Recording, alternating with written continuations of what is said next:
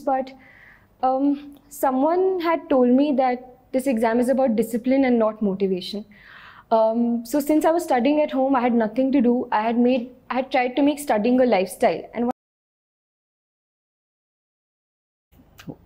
you wrote the first prelims, you could not clear the first prelims, and there would be a certain level, as you said, okay, in your case you said, but how did you plan your year after that? Because that is the most crucial.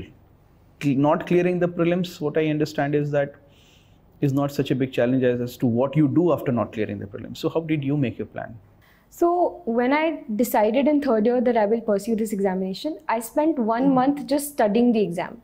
The previous year papers, the syllabus, and lots of toppers talks, talking to people. So after I failed prelims, I realized that I have enough knowledge about the examination. I need a plan to implement this.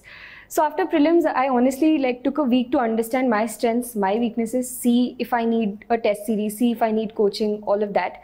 So once I had awareness about myself, where I stand, then I made the plan. So first I joined the MGP test series so that by December my syllabus is done at least once.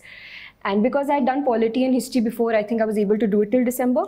And the tests were my plan essentially. Like even in my timetable, I would write, okay, test 1, test 2. And accordingly, I would ensure that I do the subjects. So. All right, Saloni, so you said you listen to a lot of toppers talk. Now, increasingly, we have a problem that there are too many talks, too many toppers. How did you segregate and what did you learn to, how did you learn to separate the chaff from the grain, or for example, something that is useful for you in particular? How did you do that? So when I started watching the talks, 5, 6 talks in, I realized that there are some things which are common for all and there are some things which are different. So I relied on my good old Excel sheet. I made a database. I would write, okay, GS1, advice, whatever, and I would write every advice that toppers are giving for GS1. I had lots of such headings, GS2, GS3, interview, miscellaneous, etc. By the end of the month, I had a huge database. And then I just sat with myself, realized, okay, I'm a humanities graduate and mostly there are engineers. So I decided that there are some things I need to do differently. So I had that information. I tried to understand myself and I saw what may work, what may not. I had guidance from a few seniors who had cleared the examination, so that really helped. Saloni, in this year-long journey, for example, whenever there are times when we feel very demotivated. So how did you deal with those moments of demotivation, or you did not have them in the first place? No. There were many such moments, but someone had told me that this exam is about discipline and not motivation.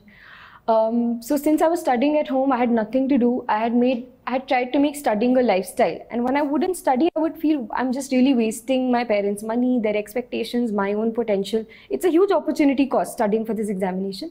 So when I would feel low, of course, I would take some time off, watch the occasional web series, but just remind myself that if I don't study, I'm not doing justice to anything. So that just the knack for studying, making it a habit, making it a discipline sort of lifestyle, that was what pulled me back.